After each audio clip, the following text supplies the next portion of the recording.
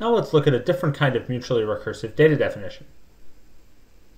Here we have an entry and a list of entries.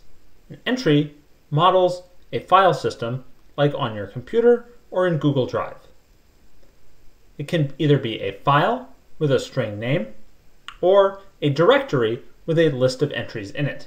And of course, a list of entries follows our usual list data definition. It's either empty or cons with an entry and another list of entries. Pairing a data definition with a list of that data definition in mutually recursive fashion is a common pattern that we'll see many times, and it's an important one to pay attention to. Let's write some examples of an entry with a list of entries. Here are 4 examples of entries, each one constructed with makefile or makedir. Now let's write out the templates for an entry and a list of entry. Here we have the basics of the 2 templates, but there's a couple things that we're missing. First, dir entries of E produces a list of entries. That means we need to reference the template for processing a list of entries there. That's process LOE. Second, first of LOE produces an entry. That means we need to reference the template for entry, process entry. Now we've completed writing our templates, and we can see that they refer back and forth to each other, just like our data definition. Now let's write a function that handles entries. We're going to write the hasFileHa function. It's going to check an entry for a string, and we're going to search the whole entry, including its subdirectories. Let's start by writing some examples. Here we have 4 examples for hasFile. Now let's begin by writing our function following the template. What we'll notice when we go to follow the template is we need to write a helper function. So we're going to write the signature and purpose for that helper function as well. We've now written the signature, purpose, and examples for hasFileListHa, which checks for a given file name in a list of entries. Now we can write the templates for both of them at the same time, which successfully follows the templates we've already written and the data definitions that we're processing. Here's our template for hasFile, copied successfully and with appropriate renamings. One thing that's important to note is that hasFileList takes 2 inputs, a list of entries, that is dir entries of E, and a string. So we need to supply that additional input. Let's make the same change inside hasFileList where we have the same problems. Now let's consider hasFile.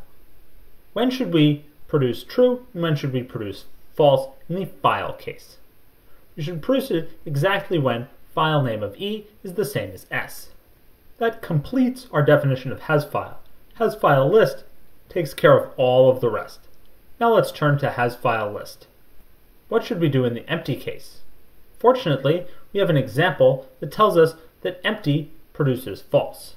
Now what should we do to combine the results of hasFileHa and hasFileListHa?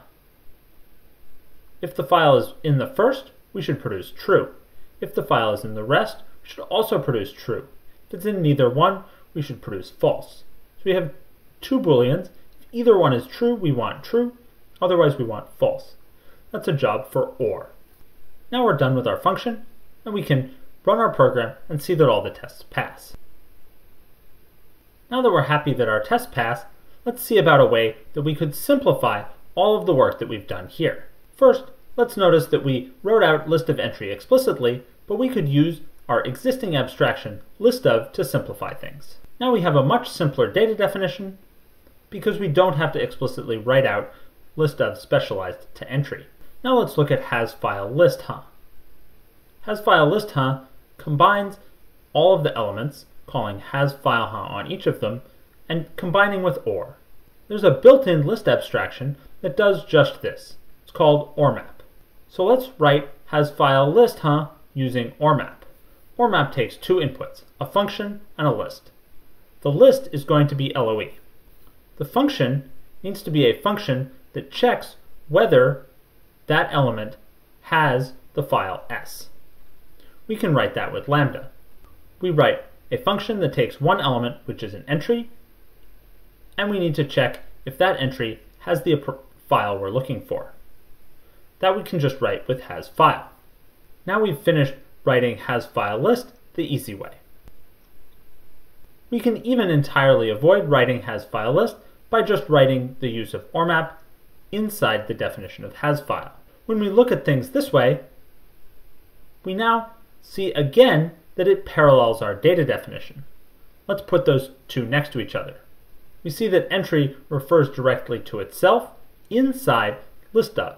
And here we have hasFile refers directly to itself inside has an OR map. We don't have to write things this way, but it's often convenient to use built-in list abstractions like OR map, map, sort, filter, etc.